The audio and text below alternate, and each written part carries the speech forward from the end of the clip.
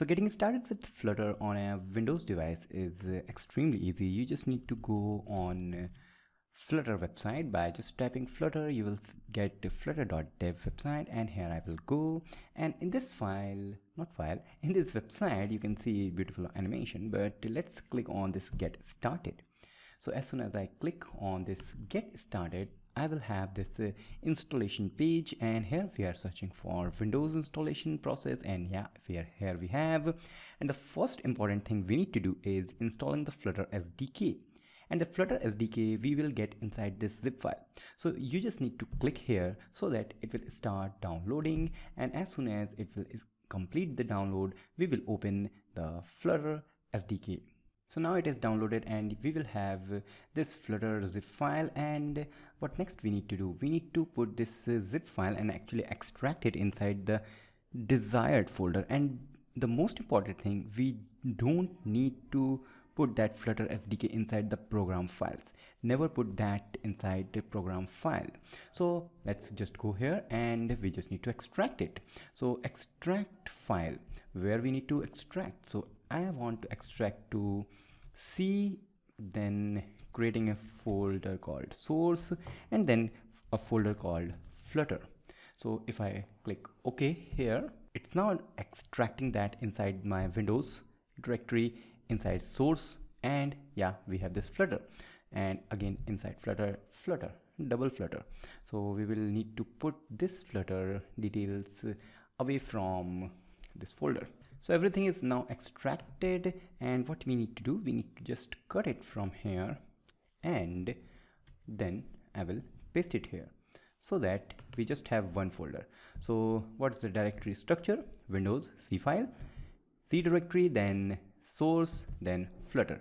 Extremely easy. C, source, Flutter. That's cool. And then we need to update our environment variable. How we can do that? So you just need to go to search bar and type environment, and it says edit environment variable for your account. So let's click here or select that, whatever you want to do. Then what it says, search for env, select this, and then user variable. So where is the user variable? This is the user variable, and we need to then put this thing, Flutter bin. So where is the Flutter bin? So let's open our Flutter directory inside C, source, Flutter bin. So let's just copy this path from here. Then it says we need to give this path to that directory, and here we have. So what we need to do, we need to select this path and then click on this edit, and we need to add new one and then paste it, pasting this C source Flutter bin. But before clicking on OK, what I am going to show you is let's open command prompt, and here I will say Flutter, and now it says Flutter is not a recognized internal or external command.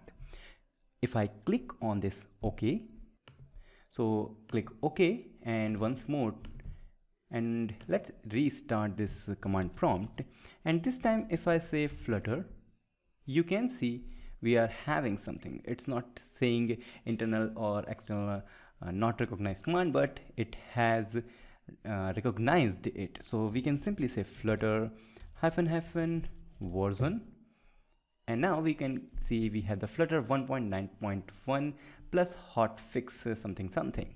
So yeah, we have successfully installed and configured. But let's run Flutter Doctor. So we don't actually now need to go inside this directory because we have added the path for Flutter. So we just say Flutter from anywhere. So Flutter Doctor, and hit enter. And now it sees what Flutter Doctor will do. Flutter Doctor will check for the dependencies we need for creating the Flutter applications. So it says Flutter is installed. Obviously Flutter is installed. Then it says Android toolchain is not there. Then it says Android Studio not there, VS Code is not there, and no connected device. So let's now start with Android Studio.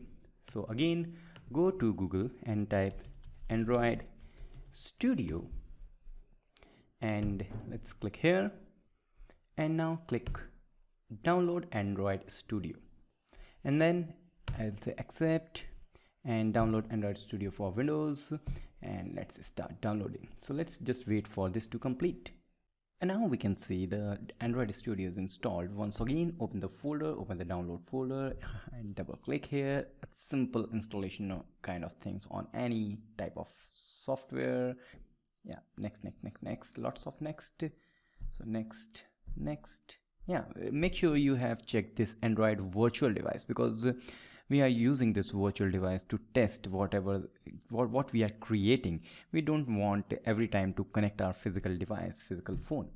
So click next, once more next, and yeah, it's now installing. And it's completed. Click on next, start Android Studio.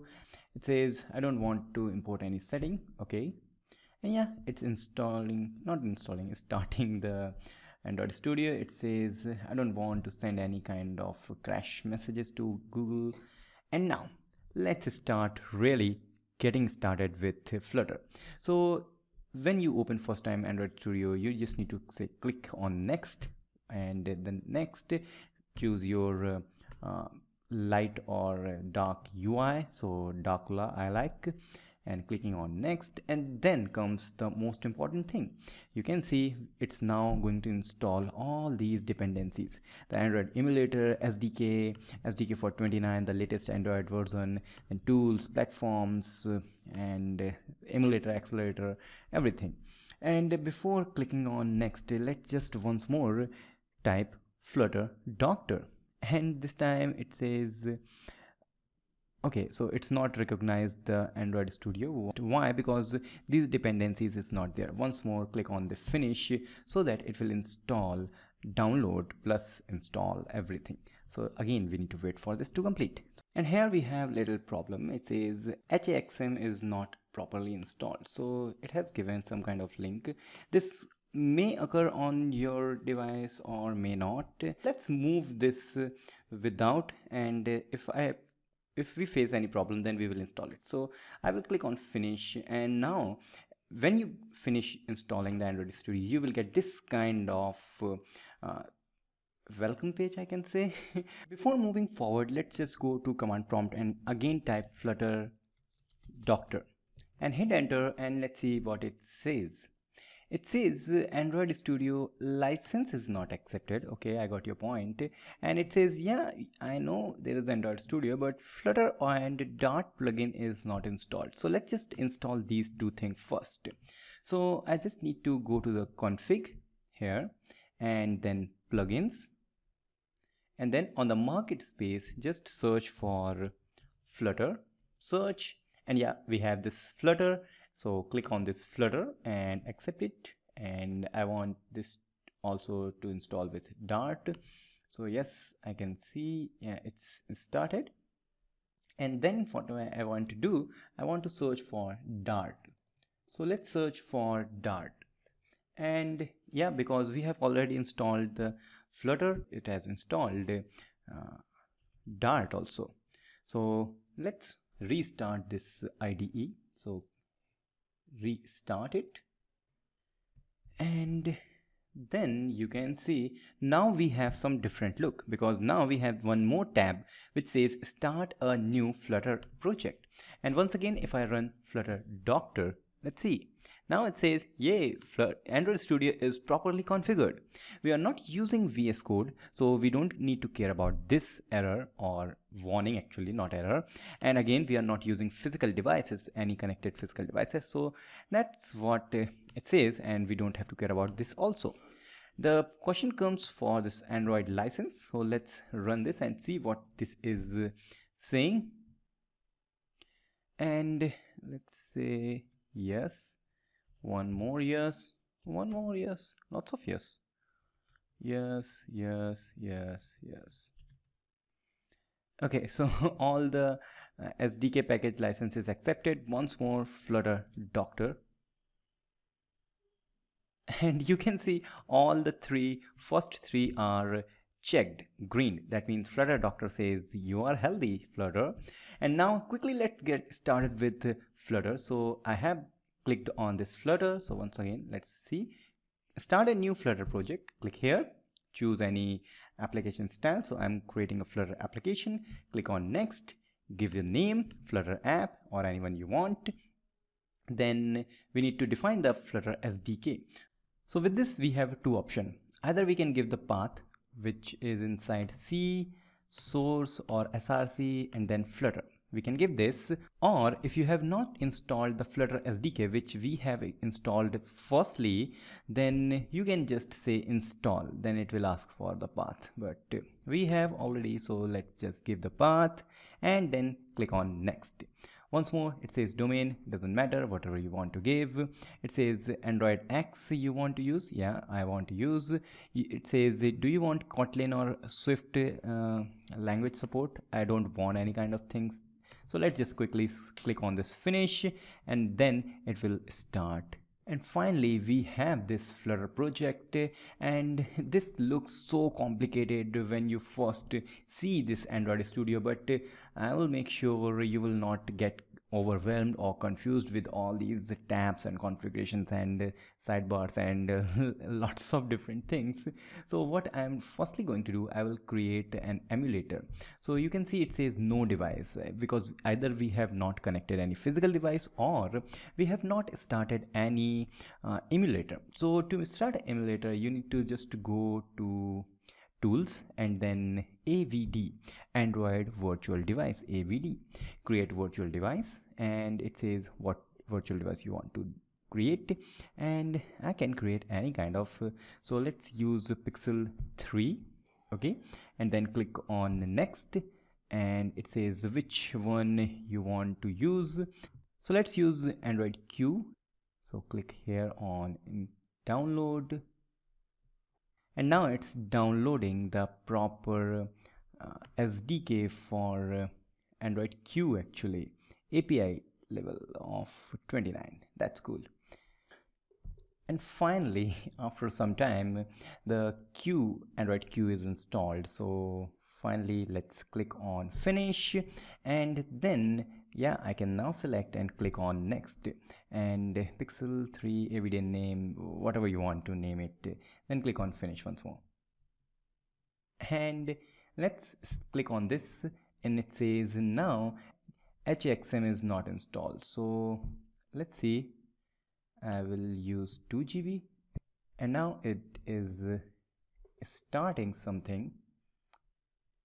Let's see, running Intel XHM installer. So this time Android Studio is installing HXM for us, and it has done with this. So now we can click once more, and is already running. That's cool, already running. So you can see we have this Android emulator running on our Windows device. And finally, Google is here.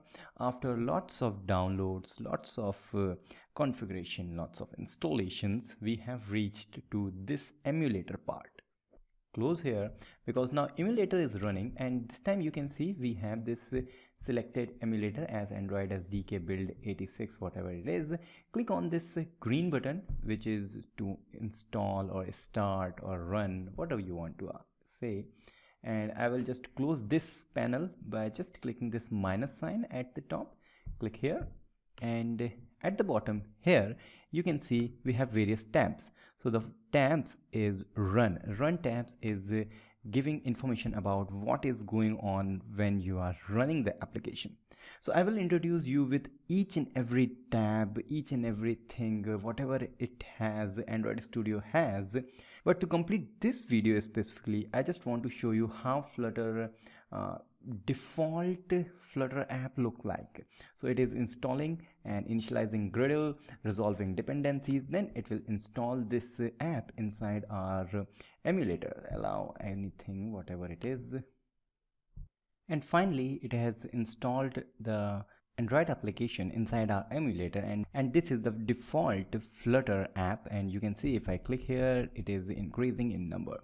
So this is how you can install or configure Android Studio, Flutter, SDK, HXM, and lots of other things on just on Windows device. So we have done various things. The most important thing to keep in mind is Flutter Doctor and Flutter SDK and HAXM. And if you have any problem while installing this Android Studio or configuring Flutter on your Windows device or any kind of device, you can freely message me, comment me, email me, or you can just follow me on these platforms, because I will go live and you can directly chat with me somehow in a week or 2 weeks. So yeah, let's meet on the next video to start with really how we can see this Android Studio and how we can configure this for our better development environment. So we will meet in the next episode. Till then, goodbye.